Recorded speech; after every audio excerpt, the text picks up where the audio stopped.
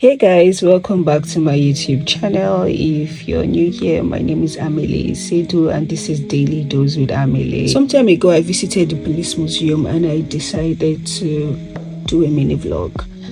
Yeah, the West Midlands Police Museum is located in a Victorian cell block on the Steelhouse Lane in Birmingham, England, which was operational from 1891 until 2016 before it became a museum. The museum houses comprehensive artifacts and archives of the West Midlands Police and its predecessors dating back to the formation of the Birmingham City Police in 1939.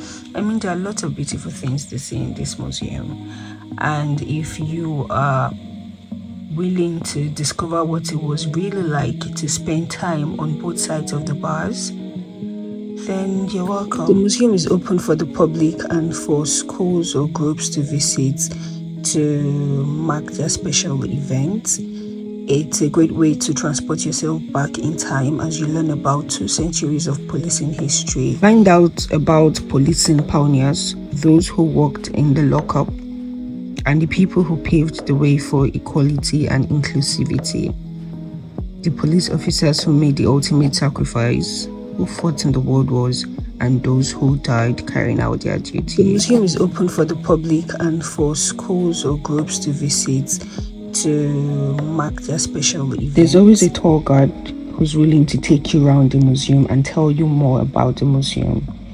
You can also join in the fun by taking part in their interactive displays, dress up in their police uniforms, or take your own very mug shot.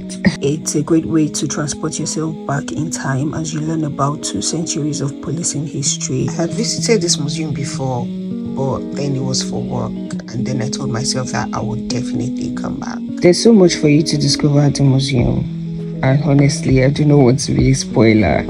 So let me know if you'll be visiting in the comment section. Thank you.